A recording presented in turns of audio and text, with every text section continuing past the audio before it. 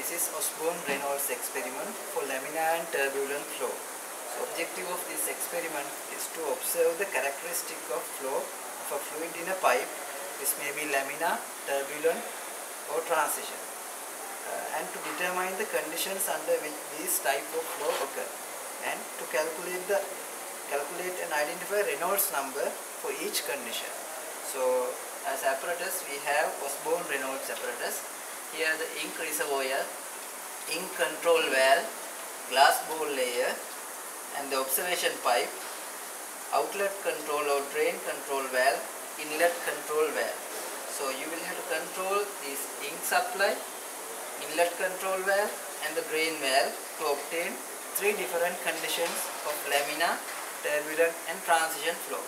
So first we have identified the laminar flow condition. You can see the laminar flow as a thin streamline. Thin blue color streamline you can see here, that is the laminar flow condition. And to obtain that you will have to carefully control the drain valve or the outlet control valve. So when you obtain this condition or the laminar condition, you will have to use the measuring cylinder, and from the outlet valve you will have to collect certain amount of water, maybe 1 liter, and you will have to calculate, you will have to measure the time from the stopwatch.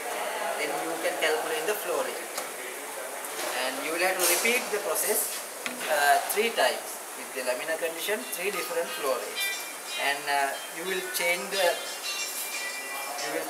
flow rate. And if you control this valve, you can see the laminar condition will suddenly change to the transition, and if you open it a little bit more, it will be turbulent. So in turbulent condition you will not be able to see small thin streamline, but something like this. This is the turbulent condition. Okay. In this turbulent condition you will have to repeat the process. You will have to again measure the flow rate using measuring cylinder and drain water from the outlet. And there's another important point, you will have to measure the temperature as well. You will have the thermometer, so measure the temperature, and based on the graph in your lab sheet you will have to find the viscosity. And for all flow conditions you will have to calculate the Reynolds number.